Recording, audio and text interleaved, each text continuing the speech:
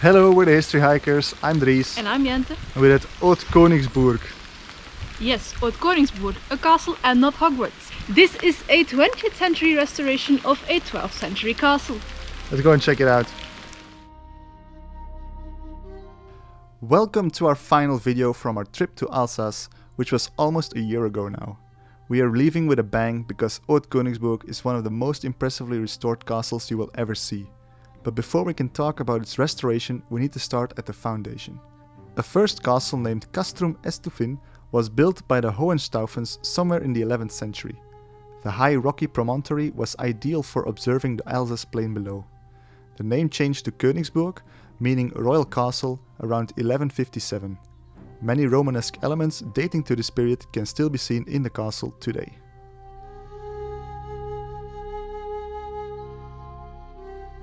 Through the ages, the castle ended up in control of the Habsburgs, the Holy Roman Emperors. On the western fringes of the empire, imperial control doesn't seem to have been very strong, as brigand knights took control of the castle during the 15th century. A coalition of several towns in the valley banded together to capture and destroy the castle and to oust these brigands. The Habsburgs didn't feel like maintaining a large ruined castle, so they entrusted it to the Thiastein family, who would rebuild and enlarge the fortress. They also installed a defensive system to withstand new and powerful gunpowder artillery. Around the year 1500, Haut-Koenigsbourg was in its golden age.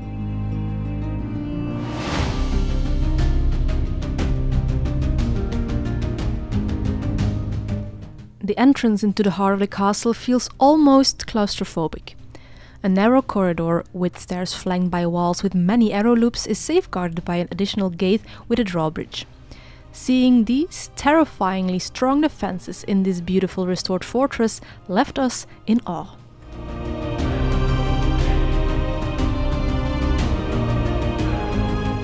All the fortification works undertaken during the 15th century were not enough to keep the Swedish forces at bay during the 30 Years' War. Haut-Koenigsbourg's defenses were overrun and the castle was pillaged and burned to the ground in 1633. The ruin was left abandoned for 200 years.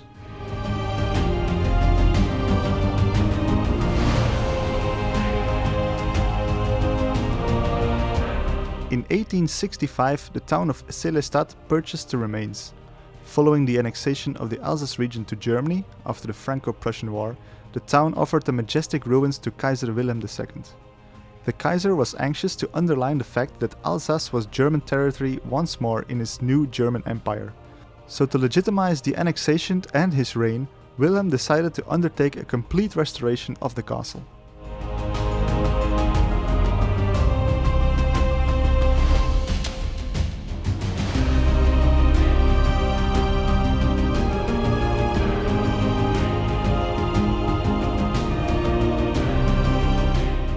In the inner courtyard, timber galleries have been reconstructed on the preserved stone consoles.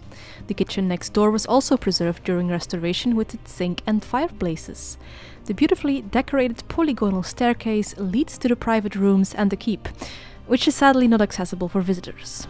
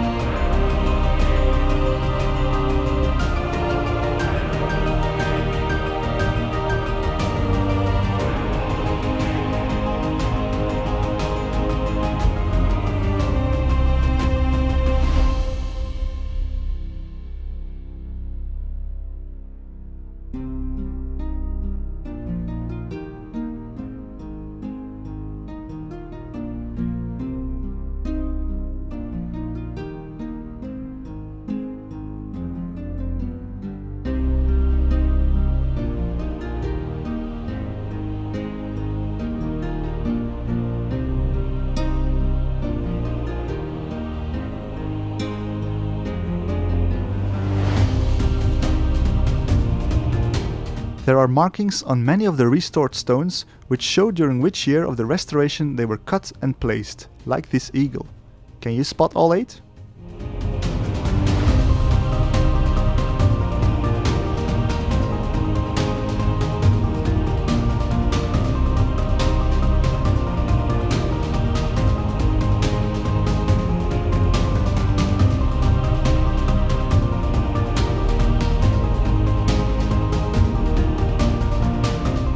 The restoration project started in 1900 and was entrusted to the architect Bodo Ebhart. He worked according to a strict set of principles. To begin, he did a thorough analysis of the remaining ruins and walls to get a good picture of what the castle looked like. He then compared his findings with old documents and records. Finally, he examined other European castles and drew comparisons between them and Haut-Koenigsbourg. This way, he was sure that the restoration would be as historically accurate as possible.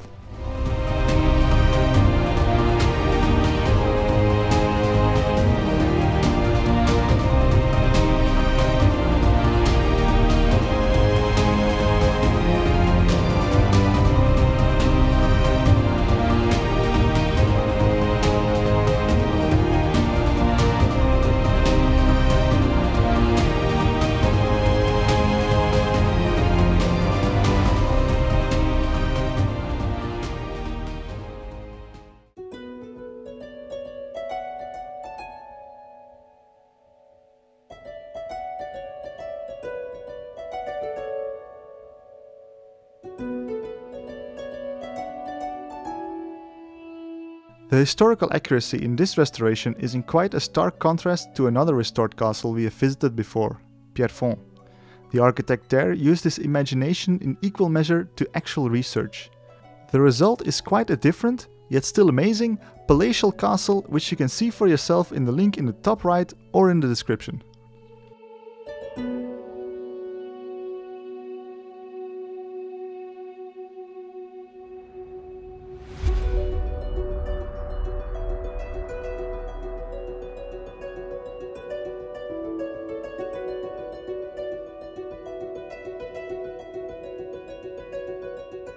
The rooms have been decorated to resemble the 15th or 16th century and retain many historical elements. This yellow ceramic stove is made of tiles which were copied from tiles found during excavations.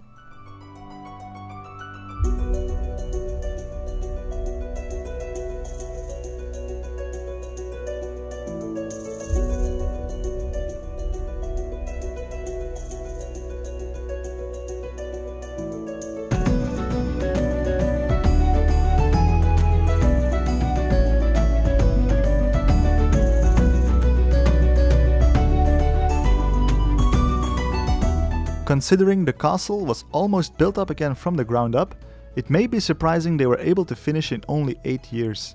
That is due to the modern technology which is being used at the site. There was, for example, a petrol-driven pumping station for water, or a steam locomotive that was used to haul stones from the quarry. Maybe the most significant technology was electricity. 2 cranes were installed in the ruin and were electrically powered. This technique also allowed the site to benefit from electrical lighting, which wouldn't reach the villages in the valley below until after the First World War.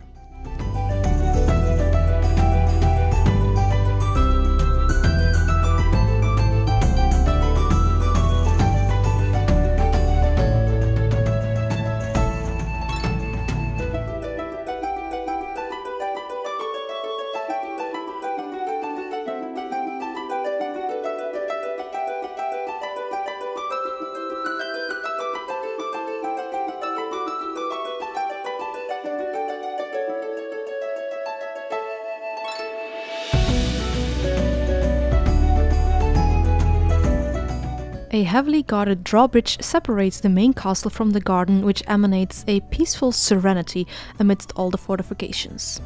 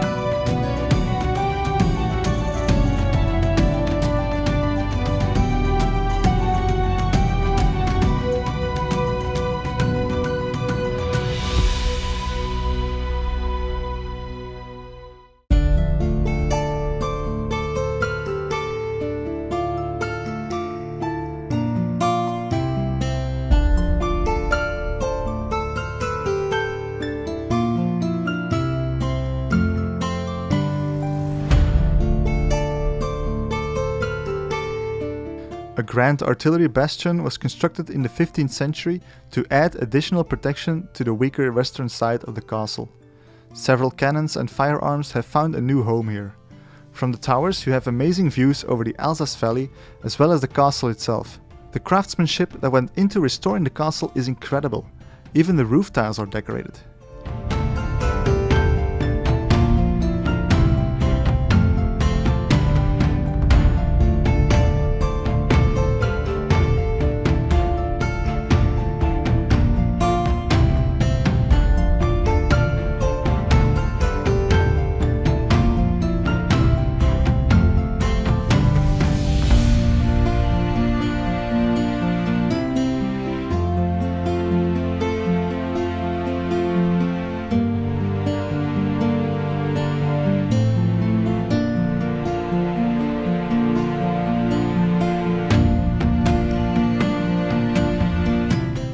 From these mighty towers, it's also possible to see a couple of castles we have visited earlier, Ramstein and Ottenburg.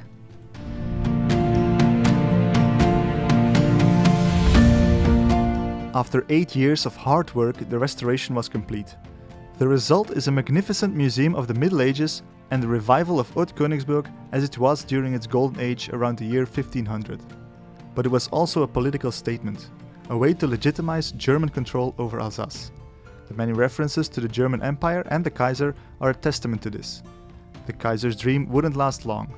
10 years after the completion, Haut-Koenigsbourg reverted to France with the Treaty of Versailles, along with the rest of Alsace.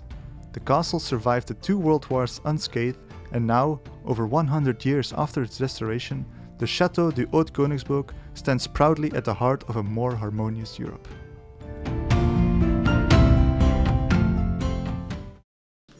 Wow, time for the arbitrary subjective castle score. I'm gonna say a 10. And that's unanimous. Thank you so much for watching. Leave your score in the comments.